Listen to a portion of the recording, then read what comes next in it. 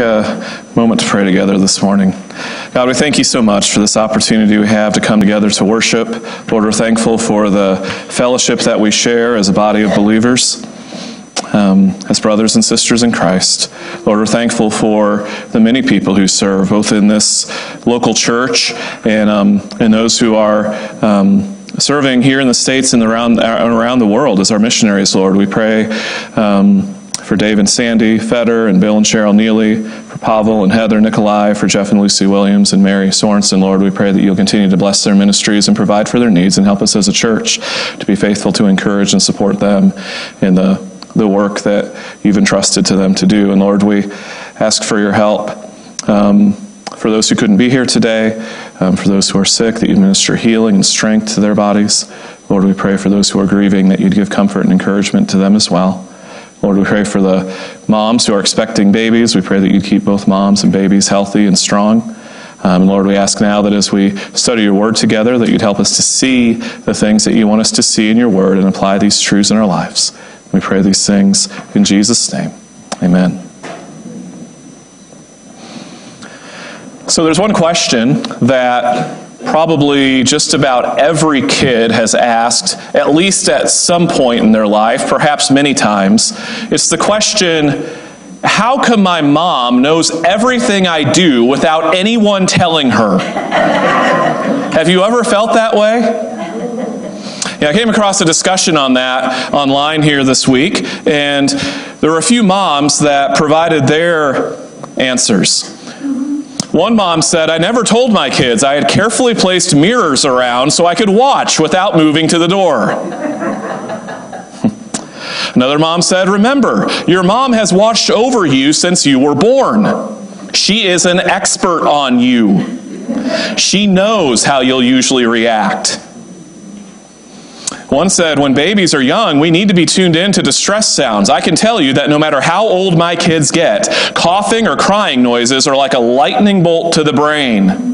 No matter how quiet you think you are, Mom probably heard that tiny creak in the stairs. Our brains automatically screen out common house noises and go on red alert for anything else. And then finally, a mom said, of course someone is telling her, just look in the mirror. You tell your parents everything without saying a word, especially without saying a word. That's usually when you're speaking the loudest. You leave a trail of your activities everywhere you go. My boys left remnants of their activities in their pockets or on the floor of their rooms. In other words, there's always evidence. That's why moms always seem to know everything that you do without anyone telling her, because you're leaving evidence that's there, and she cares enough to actually look for it. But let me ask you a different question this morning. What evidence is there that someone is a follower of Jesus? How can you tell if God is working in your life? Is it noticeable?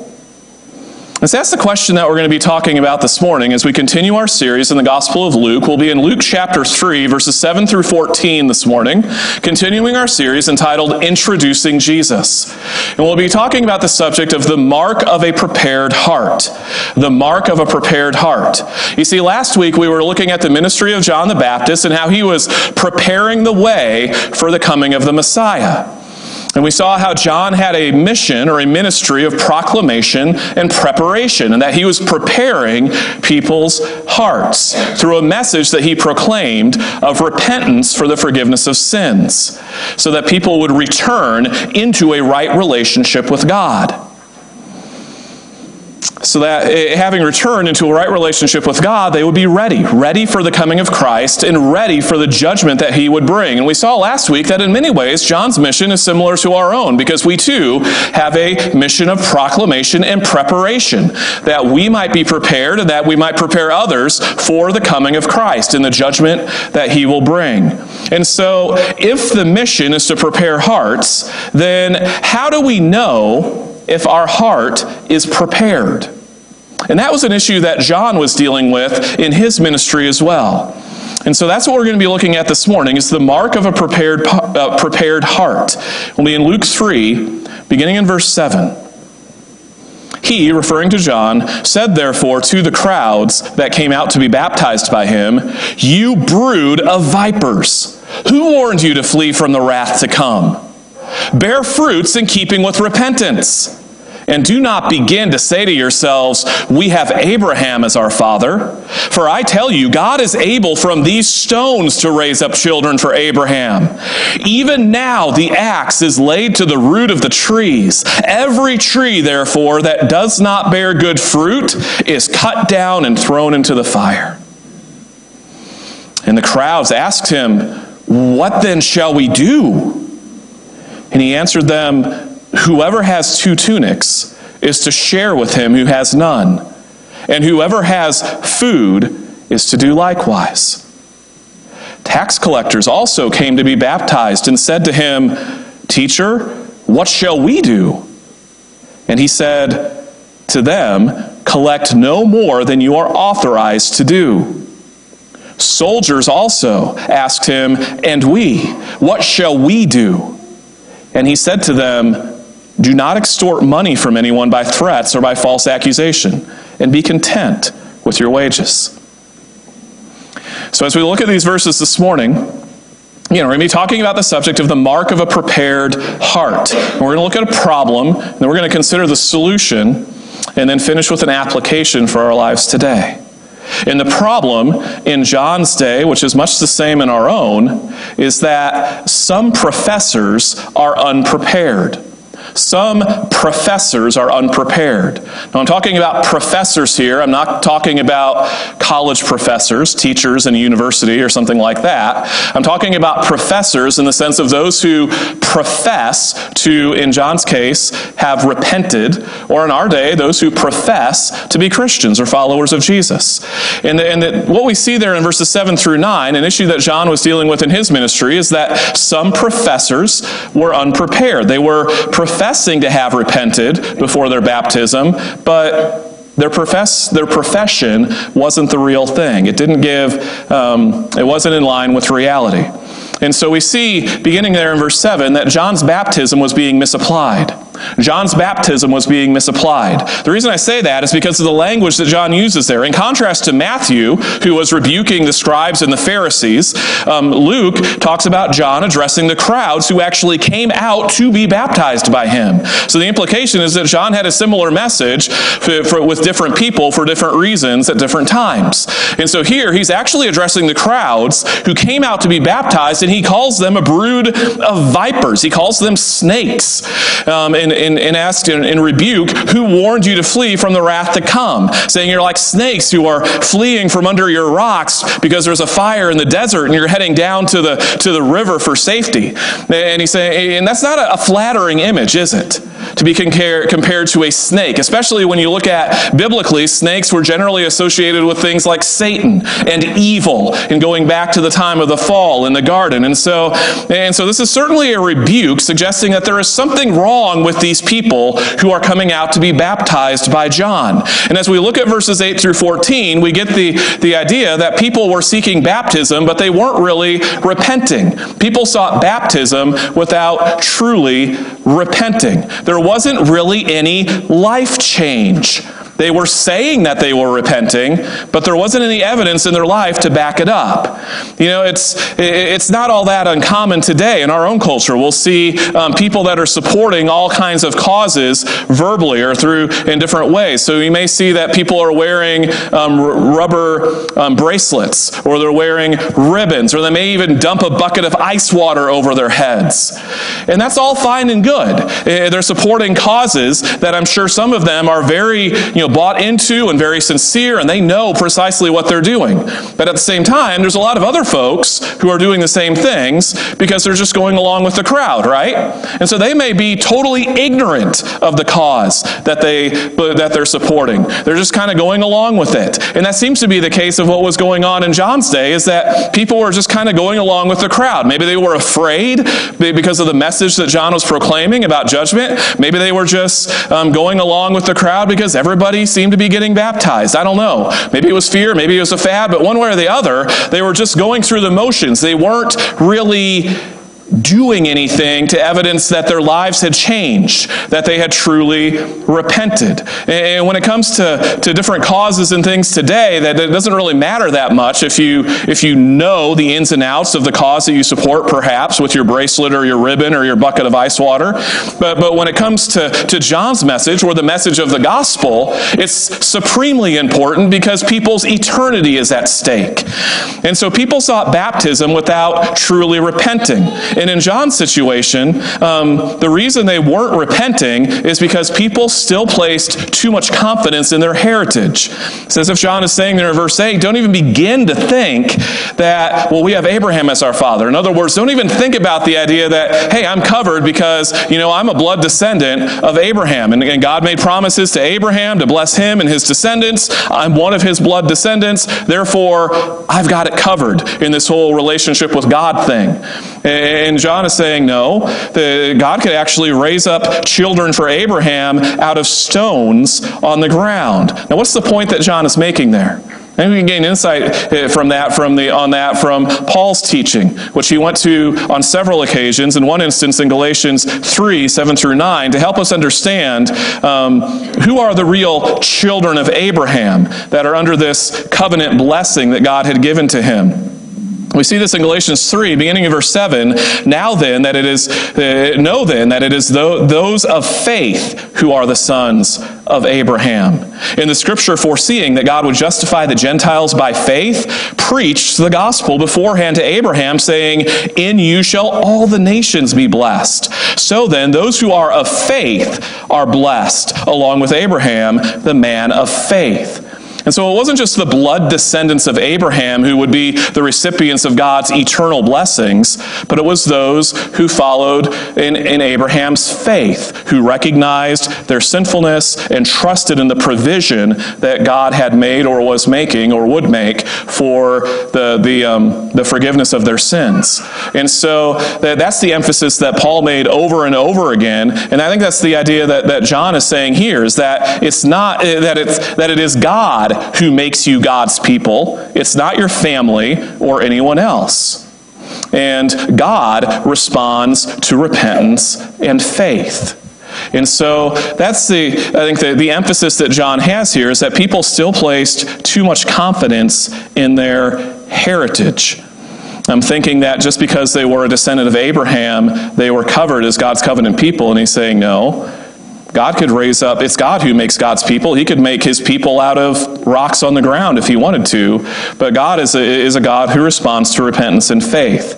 And so in John's day, since people were placing too much confidence in their heritage, they weren't truly repenting. They weren't taking their sin seriously. They weren't coming back and recommitting to that right relationship with God, to walk with him as their Lord. And so as a result, people were exposed to God's wrath. And that's the image there in verse 9. Even now, the axe is laid to the root of the tree. Every tree, therefore, that doesn't bear good fruit is cut down and thrown into the fire. It's an image of eternal judgment. And what John is saying here is that you guys are still exposed to the wrath of God, not because you haven't been dipped in water, but because you haven't truly repented. You haven't truly repented. You're still going your own way and doing your own thing. And so John's baptism was being misapplied. And so he issued a very scathing rebuke, a warning to the crowds who were coming out to be baptized, perhaps just out of fear or because of a fad. But he was issuing this scathing rebuke and warning to say, look, you guys actually need to be responding to the message here, not just getting dipped in the river, but you actually need to be taking this message of repentance seriously, because if you're not, you're still exposed to God's wrath. And you know that we face some of the same issues in our culture and even in our churches today, that many professing Christians have a misplaced confidence. Many professing Christians have misplaced confidence. You see, just as then, so now, people still trust in a heritage or a pedigree more than Jesus. And so you might be thinking this morning, well, I was born and raised in a Christian home. That's a wonderful thing. That's a good thing. I've been been going to church all my life. I hardly ever miss. That's great. Going to church is a really valuable thing to do, a good thing to do. I prayed a prayer when I was a kid, or I got baptized at some point, and I even have my little certificate. Those are wonderful things. Praying those prayers and getting baptized is a good thing to do.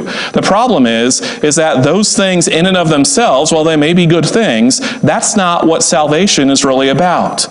And so if you're placing your confidence in your upbringing, your religious activities, some prayer that you recited after someone that you may not even really know what you were doing at the time, if that's where you're placing your confidence, then you're in a similar boat as the crowds who were coming out to John to be baptized. And as a result, you may have a false sense of security from God's wrath. And that's the case for all too many people in churches today, is that people have a false sense of security from God's wrath because they don't understand that salvation is not about what you are doing for God, so to speak, in terms of your religious activities. But that salvation is all about what God has done for you through the person and work of Jesus Christ. And so perhaps you've never come to terms, you've been going through the motions, you've been doing all of these things for various reasons, whatever they may be, but you've never really come to terms with the fact that, as we talked about last week, that there is a God who has authority over the way you live your life, and that you have a sin problem, that you have sinned against God and accrued a penalty, an eternal death penalty on account of your sin, because all have sinned and fall short of the glory of God, and the wages of sin is death. And so on account of that, you recognize that you need to trust in Jesus as your Savior. Why? Because He is the Son of God, and that He died on the cross to bear the penalty for your sin, and on the third day He rose again for you. And maybe you've never really come to terms with that in your life. You've just been going through the motions, if you will, thinking that your religious activities are good enough to cover you because of the family you were raised in or the things that you do, and you've never really come to terms with the fact that you are a sinner in need of a Savior, and that Jesus alone is the one who can save. And if that's the case, then just like in John's day, so now, you are dangerously exposed to the wrath of God on account of your sin. And that wrath is just as imminent today as it was then. You see, in verse 9, John is talking about the axe is laid to the root of the trees. It's an imminent image that the axe is going to come down. And even today, we can look forward to the second coming of Christ, and we don't know when that day is going to be. Perhaps it will be today, maybe tomorrow, maybe 500 years from now. We don't really know, but it's imminent. And so we don't know how many more opportunities we're going to have. And at some point, when Christ returns, that will be a turning point for all of humanity, because then it will be too late to make that decision for Christ. But even if we're not talking about the turning point for the entire world of humanity today, we might be talking about the turning point for you. Because God may never bring you back to this place where you are right here, right now, where your heart is open to the good news about Jesus, and you're taking this message seriously, and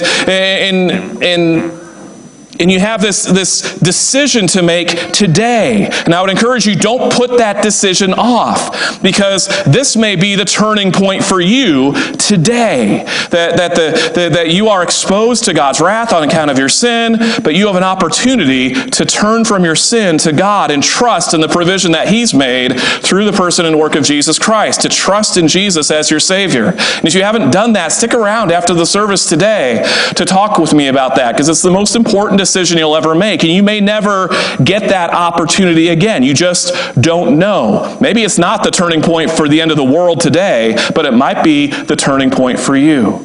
And so there are many professors who are unprepared, just as in John's day, so now. And many of these professing Christians even today have misplaced confidence. And so that's a big problem. And that's something that we should all be examining ourselves to say, okay, well then, how do I know if my profession is the real thing? How do I know if my profession of faith is true?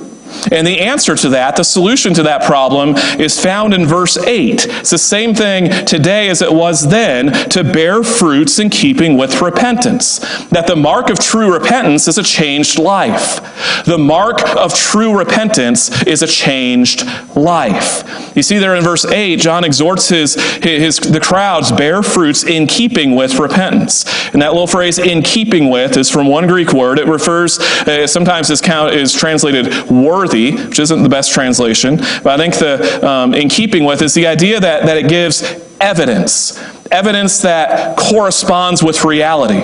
And so what John is saying is that you need to be bearing fruit that serves as evidence to say that your profession of repentance corresponds with reality, that it's the real thing.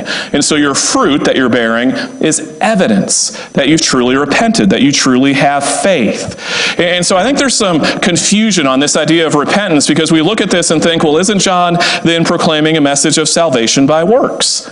And he isn't. And that's what I want to unpack a little bit here, because he's talking about the vital role that repentance plays in our relationship with God, both with respect to our salvation and with respect to living the Christian life. And so I want to take a few minutes to unpack that, because I think this is so important. So the mark of repentance is a changed life. And the first thing I think we need to consider is, what is repentance? What is repentance? Well, repentance at its most basic level is turning from sin to God.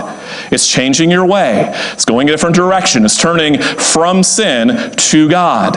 Now, there's a lot made in church culture over the last several years of this idea of making Jesus the Lord of your life. And I've never really liked that language. You know why? Because you don't make Jesus the Lord of your life. He is the Lord of your life, whether you want to acknowledge it or not.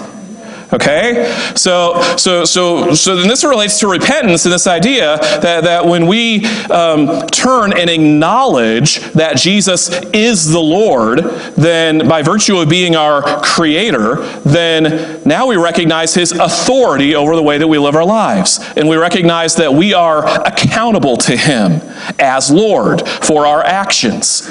And this relates to us in our relationship with God in two ways. First of all, with respect to salvation, this is when we recognize that we have a sin problem, because we've repented in terms of what we think about Jesus, and we realize, okay, I realize now, I wasn't thinking this way before, but Jesus is actually Lord. I'm accountable to Him for the choices that I make.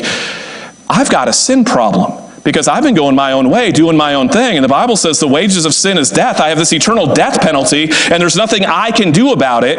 And so this repentance becomes a vital part of faith, because now that I've acknowledged the lordship of Christ, I recognize my sin problem, and so I turn to the provision that God has made to deal with that sin problem. The person and work of Jesus through His death on the cross to pay the penalty for our sin, and having made payment in full on the third day to rise again.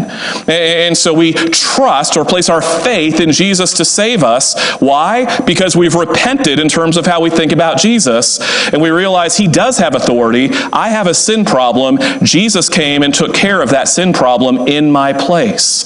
And so repentance is a vital part of that faith when we come into a saving relationship with God by grace through faith in Jesus. But then this repentance continues on with respect to how we live the Christian life. Because if we truly, sincerely believe that Jesus is Lord, He has authority over our lives, we are accountable to Him, then what's that going to look like? We'll realize, well, salvation isn't just about getting a ticket to heaven when I die. We'll recognize that Jesus actually wants us to live the life that He created us for. That if He's Lord, then we need to be walking in obedience to His commands.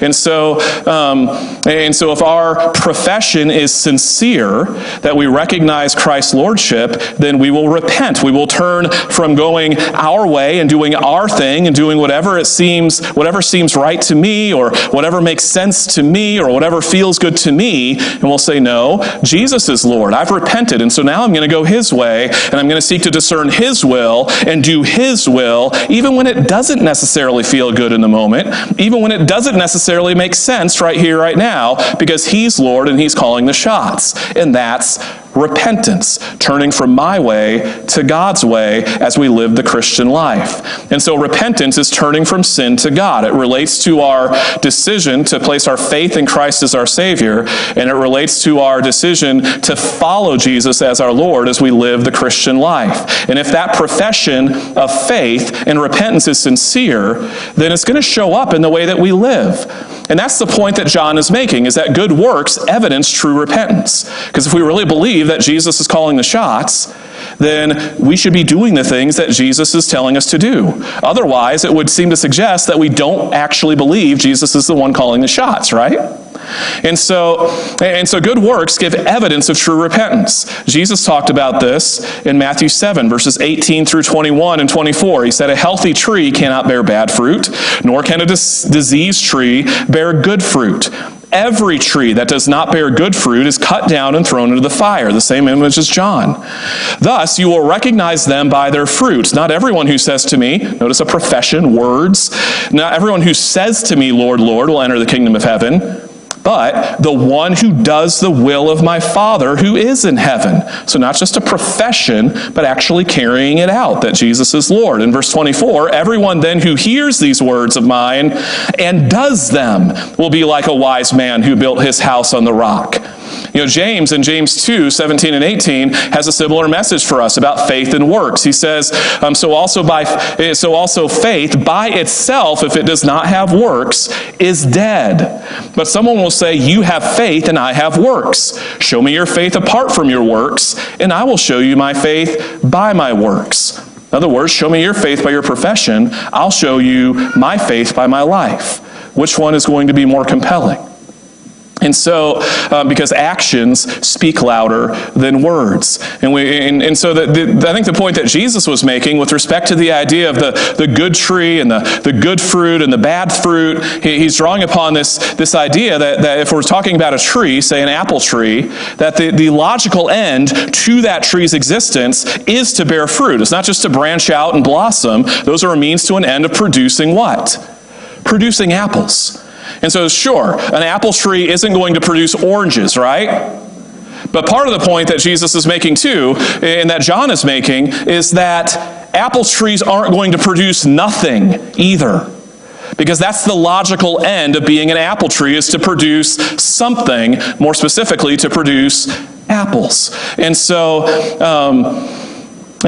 so if you are truly an apple tree, then you're not going to be producing nothing. You're also not going to be producing oranges. You're producing apples, giving evidence to the fact that that's who you are. And the same could be said for us as a follower of Jesus, that if we really believe that Jesus is Lord, then it's going to show up in doing what Jesus says. And you can look no further than the example of Jesus himself as he lived in obedience to his Father's will.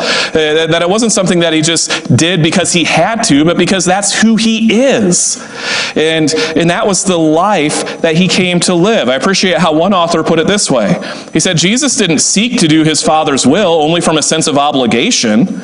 There was no drudgery in it. It wasn't a matter of gritting his teeth and getting it done so he could go about his other business. There was no other business. This was his food, his life, his breath, his passion. Doing his Father's will was the entire preoccupation of his life. And that's what's going to be true for us as well, as we're being conformed into the likeness of Jesus, that more and more and more it's going to show up by us just increasingly doing God's will in our life. And that will be plain and visible, just like apples on an apple tree. And so good works evidence true repentance. Which brings us to the third point then, that we are not saved by works, but we are saved to works. We are not saved by works, but rather to works. The idea that when John is saying in verse 9 that this judgment is coming, and he's warning them that if they're not bearing good fruit, then they're going to be cut down and thrown into the fire. His idea there isn't a salvation by works, but he's saying, you know what? If there's no evidence that you've truly repented, then you need to be concerned. Because there's at least the possibility that if there's no evidence that you truly repented, that maybe you haven't truly repented. Which means that you're exposed to God's wrath, not because you're saved by works, but because you haven't actually repented. You haven't turned to the Lord in repentance and faith. And so we're not saved by works, but rather to works. We see this message being taught in Ephesians 2, 8 through 10, that by grace you have been saved through faith, and this is not your own doing. It's the gift of God, not a result of works, so that no one may boast. Very clear. Salvation is not by works. The very next verse, for we are his workmanship, created in Christ Jesus for good works, which God prepared beforehand that we should walk in them. And so we see, no, we're not saved by works, but being saved by grace through faith in Jesus, then we are saved to go out and live a new life, to live a life that is characterized by obedience to God's commands, by good works. And why would that be? Because God is conforming us to the likeness of Jesus, restoring that image, or recreating that image in which he created us to begin with. You see this in 2 Corinthians 3:18, that we all, with unveiled face, beholding the glory of the Lord, are being transformed into the same image, that of Christ, from one degree of glory to another. For this comes from the Lord, who is the Spirit. And so God's working in our life to restore or recreate the image of God in us.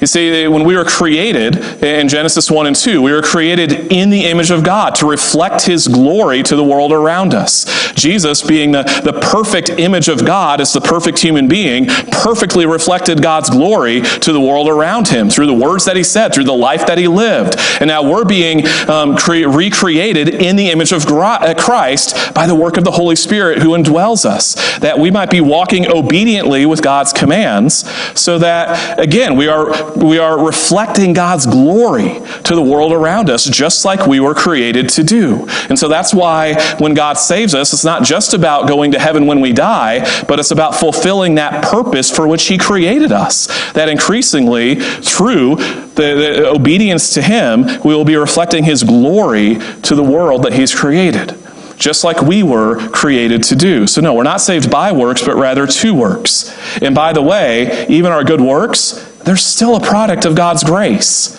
Our good works are still a product of God's grace. We see this in Philippians 2, 12 and 13. Therefore, my beloved, as you have always obeyed, so now, not only as in my presence, but much more in my absence, work out your own salvation with fear and trembling, for it is God who works in you, both to will and to work for his good pleasure.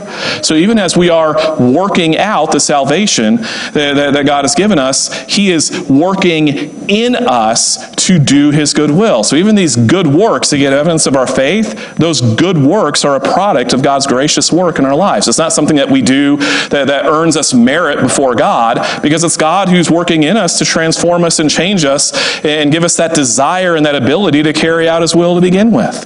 But see, that's a promise that God has made, which is why these good works are evidence of true faith. Because when you trust in Christ as your Savior, the Holy Spirit indwells you, you're submitted to the work of the Holy Spirit, it's going to show up in the way that you live your life. And if it's not showing up in the way that you live your life as a testimony to God's grace, then maybe you haven't experienced God's grace. So our good works are still a product of God's grace, giving testimony to the work that God is doing within us.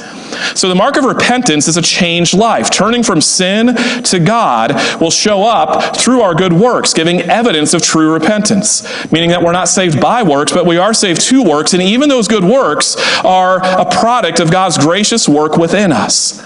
Now, a bit of a warning here for all of us who are listening to this morning, and your mind might be going to people in your life, perhaps family members or friends or neighbors, and you're thinking, boy, they need to be here to listen to this message, because I don't think they're bearing fruit. And boy, they need to be concerned. And that's a bit of a problem.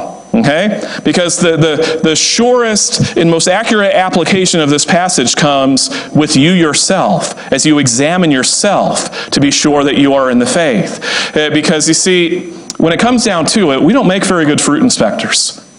We don't make good fruit inspectors when it comes to other people, do we? And so, because see, we're fooled by counterfeit fruit, aren't we? Because we see somebody doing something good, and we don't realize that they're doing it for selfish reasons. They're doing it with the wrong motives. Or we don't see what we're looking for in someone else, but we don't realize that they're bearing fruit in other ways that we aren't personally seeing. And so we're not very good fruit inspectors. That's why the Apostle Paul said in 1 Corinthians 4:5, to those who were challenging his apostleship, he said, therefore don't pronounce judgment before the time, before the Lord comes, who will bring to light the things now hidden in darkness and will disclose the purposes of the heart. Then each one will receive his commendation from God. And see, God is uniquely equipped to be a fruit inspector. You know why? Because God actually knows our heart. In fact, in the book of Acts, you see a couple of occasions where the early church, in praying to God, referred to him as the heart knower. It's one word in the Greek text. He's the heart knower. He actually knows our heart. And so he's not going to be fooled by counterfeit fruit, which means that when it comes to our lives, your life and mine, that if we can't even fool our own mother, we're not going to fool God, are we? Because God actually sees and knows what's going on in our heart, even better than your mom. That's a scary thought, isn't it? God actually knows. And so while it might be a good idea and warranted to perhaps warn somebody that professes to be a Christian, but you don't see any fruit, to have a conversation with them and talk with them about that, that may be warranted and that's fine. But it doesn't do any good to gossip about them and talk behind their back, as I've heard many Christians do. Well, I don't even know if that person's a Christian. Well, then that's a conversation you need to have with them, not me. Okay, because you're sitting there talking about their salvation to me, and I don't have anything to do with their salvation. You need to go talk to them. And what you might be doing there is being a really lousy fruit inspector. And so when it comes to a message like this, don't immediately start thinking about others. Think about you. And think, you know what? Am I really in the faith? Am I bearing fruit that's in keeping with repentance? Because that was the application that the audience in John's day took, was to say, okay, then what should we do? I'm not thinking about the guy back in Jerusalem. I'm thinking about me right here, right now. What do I need to do that would give evidence that my profession is real? And so that's my warning to us this morning, is to realize that we're not very good fruit inspectors. So make sure that you apply this message to yourself first before you start thinking about others. Because you see, the profession that you're making, the words that you speak certainly matter. And we talked about that in great deal last week, that words really matter. However, our actions validate our words. And so often, actions speak louder than words.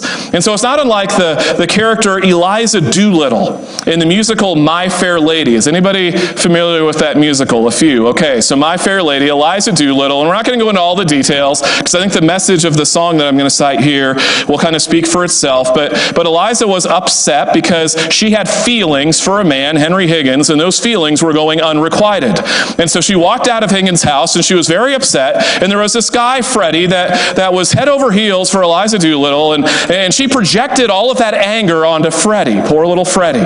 And he was saying all these flowery words to her of how wonderful she was and how much he loved her. And Eliza looked back at him and said, I'm so sick of words. I get words all day through, first from him, now from you. Is that all you bligers can do? Don't talk of stars burning above. If you're in love, show me. Tell me no dreams filled with desire. If you're on fire, show me. Hey, here we are together in the middle of the night. Don't talk of spring. Just hold me tight. Anyone who's ever been in love will tell you that this is no time for a chat. Haven't your lips longed for my touch? Don't say how much. Show me. And if you've ever been in that kind of relationship with someone, then you realize how big of a problem it is and why this is such a big deal. Because at the end of the day, people can say a lot of things. They can say whatever they want, but too often actions speak louder than words, don't they? And at the end of the day, actions are the surest indicator of what's going on in a person's heart. And so my challenge to you this morning is that if you are professing to be a follower of Jesus, then live like you've really repented. If you profess to be a follower of Jesus, then live like you've really repented. And that's what John told his audience here in Luke chapter 3.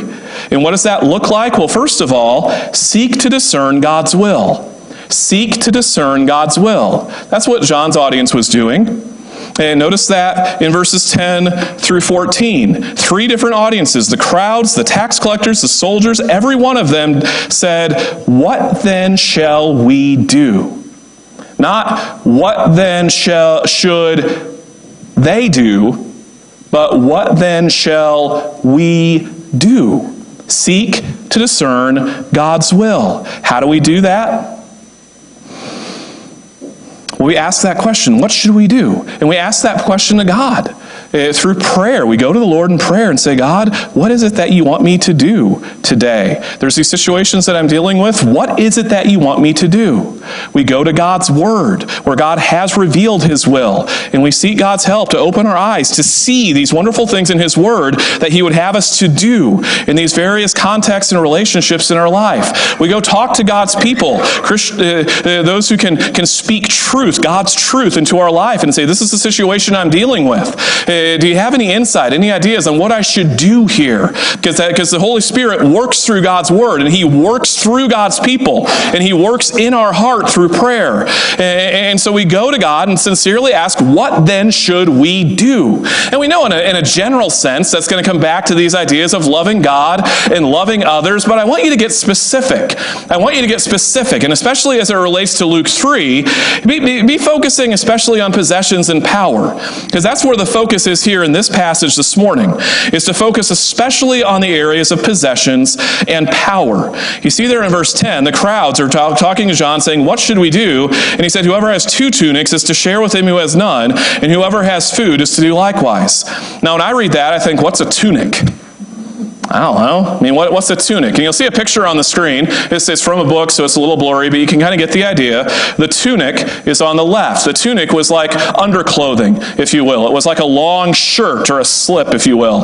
But it was a long shirt, and you had a belt wrapped around it. It went down to maybe slightly above your knees. It was one of the most basic garments of clothing. You would wear it underneath your robe, like you see here on the right. This is your robe. This guy would be wearing a tunic underneath his robe. And so the tunic was one of the most basic forms of clothing, like socks and underwear, or in the Midwest winters, hats and gloves, right? And coats. And so these are the most basic things that a person would need in that society, the most basic kind of clothing. And John says, you know what? If you have 2 of those, and you see somebody else who doesn't have one, then share with them out of your excess, because you have more than you need, then share with them to help meet their basic needs. And I think that's a good question for us today, is to ask yourself, can you meet a need with your excess? Is there areas in your life where you've been abundantly blessed by God and you have more than you need? And has God put someone in your life, think about that, has God put someone or people in your life where you can share with them with the excess that God's given to you? Operation Christmas Child is an excellent application of that, because it's an opportunity to go out and fill a shoebox with its excess to you, but it's meeting a need and a desire and a special gift for a child. And many of the things that you could put in your shoebox are things that are just bare necessities, needs of life. There's a great example out in the foyer of the kinds of things you can put in your life. And some of the things are fun toys, but other things are just basic needs. And it's a great opportunity to bless someone else out of the excess that God has given to you. Perhaps there's other relationships that you can think of in your life where that's true, that you could bless somebody out of your excess.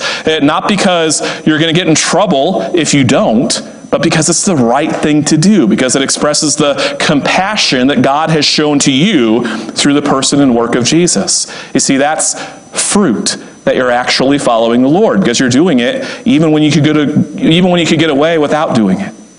The other area here is the area of power. John addressed the tax collectors. And in that day, the tax collectors were authorized to collect the amount of taxes that was required by the government, and then they were authorized to add a surcharge onto those taxes for themselves that would help cover personal expenses and turn a little bit of a profit.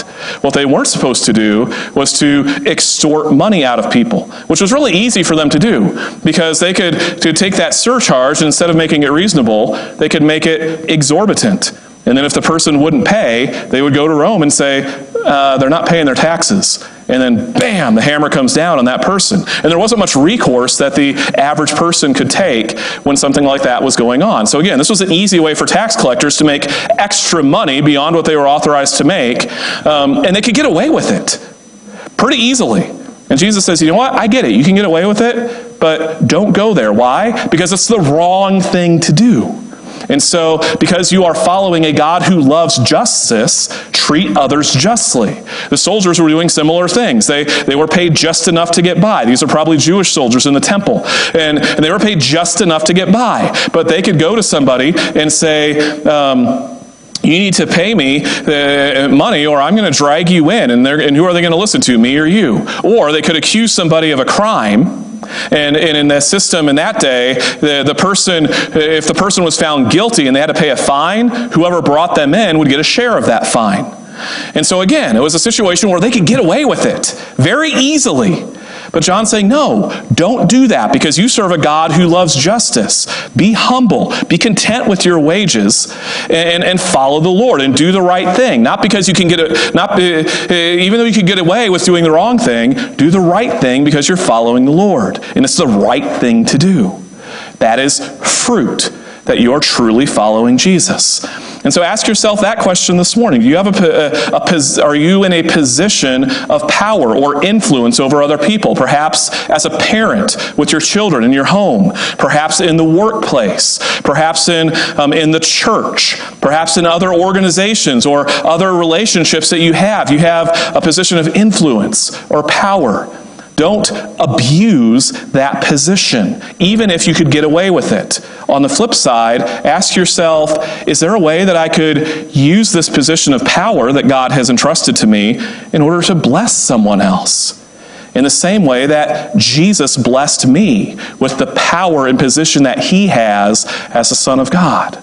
So think about that. People that you have influence or power over in your life, are there ways that you could bless them in the week ahead with the power that God has entrusted to you? Just like Jesus blessed you with the infinite power and position and authority that belonged to him. You see, it reflects the message of Micah 6:8. He has told you, O man, what is good, and what does the Lord require of you but to do justice, to love kindness, and to walk humbly with your God. Because we recognize that God is God. He is a God who loves justice. He is a God who loves mercy. He's reflected that in the person and work of Jesus Christ. And we are created and redeemed to reflect that same justice and mercy to others, even when we can get away with not doing it. Because it's the right thing to do, and we've decided to follow Jesus. And so seek to discern God's will. But then having discerned God's will, remember to do it. Do it. Okay? Jonathan Edwards put it this way. He said, godliness consists not in a heart which intends to do the will of God, but in a heart which does it. That's godliness. Not that you intend to do what God wants you to do, but that you actually do it. And so, as you ask yourselves those questions, do I have excess with which I could bless someone else? Yeah, I do. And, I'm going to talk with somebody at lunch today about how, boy, that was a great sermon. And, I have areas where I could be blessing other people. That's wonderful. Do that. But then, this week sometime, actually do it. Okay? Don't just talk about it. Actually do it. Ask yourself again, am I in a position of power where I could be blessing people with this power or this influence in their life? And you talk to other people about it, and that's awesome. Talk to other people about it. But then actually do it. Actually carry it into practice. With the grace and the strength and the help that God gives you, actually do what it is that God wants you to do. Because if all you do is talk about it, you haven't borne any fruit. The fruit is in the doing, in doing what it is that God wants you to do.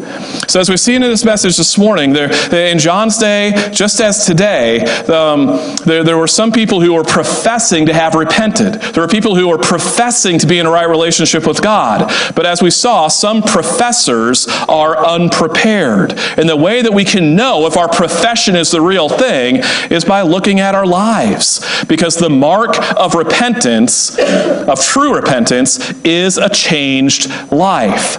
So are you a follower of Jesus? Are you professing to be a follower of Jesus?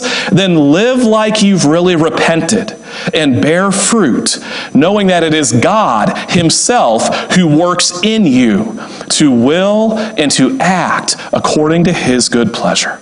Let's pray. Father, thank you for this word that you've given us today. And God, help us to examine ourselves. Help us to resist the temptation to think about everybody else that we could possibly be thinking of right now. And help us to pause and think about how this message applies to my life individually. And help us to be honest with ourselves, Lord. We might be able to fool other people. Sometimes we're even pretty good at fooling ourselves. But Lord, you are the heart knower. We're never going to fool you. So God, help us to examine our hearts, to see if there is fruit, evidence that you are at work in our lives, just as you promised to do, if we've repented and turned to Christ in faith for salvation. And Lord, help us to be humble enough to recognize that if there isn't any fruit, then maybe we haven't really turned. Maybe we're still going our own way and doing our own thing, and we've never really come to terms with who Jesus is. And we've never really trusted in him for the salvation that he came to bring. Please don't let pride get in the way. So Lord, be at work in our hearts today and in the week ahead, that as we consider these opportunities that you've given us through possessions and power, Lord, help us to use the possessions and power that you've entrusted to us. Certainly not to abuse others, but to bless them, that they might see your glory reflected in us and in this church. We pray these things in Jesus' name. Amen.